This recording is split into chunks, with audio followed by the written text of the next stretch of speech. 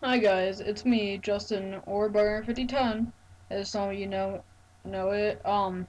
Today I'm doing my first Game Maker tutorial. Um, Basically what we're doing today is a tutorial for Knockback and Invincibility for a few seconds when you get hit by an enemy. So I'm just gonna show you what it does. So when you walk up to this guy, he'll hurt you, and you'll change your sprite for a second. And this is a super easy thing to do.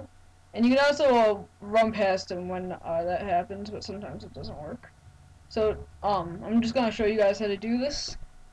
So let's go into Game Maker. So we have two main objects. These two don't matter. This one just sets the lives and draws them. So first off, we have object bad guy. So he doesn't do anything special except for the player. So we're gonna check a variable if other dot invincibility. Sorry, my tongue is totally tied today. If it equals false, it will reverse the direction it's going when it hits the player. And then in object player, in the create event, we're going to set variable invincibility to false.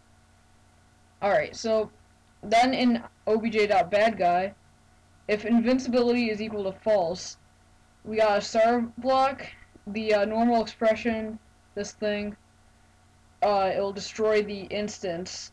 Else, it will set the lives to -1 and execute this code. Don't worry, all this code will be in the description, including a download link for this, not tutorial, I mean, file that I'm in. So, basically, it does this code, which knocks back the player.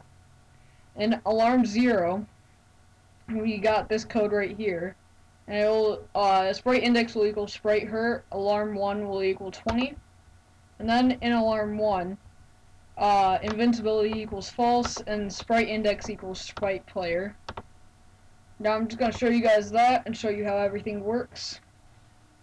So first thing I showed you guys is this guy hits you and then goes away.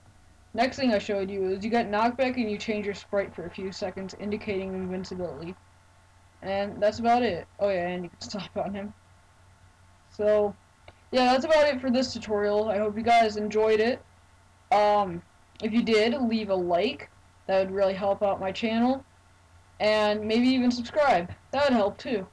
So, anyways, my name is Justin. That's it for today. I'll be back soon. So I hope you guys enjoyed. And bye. See you.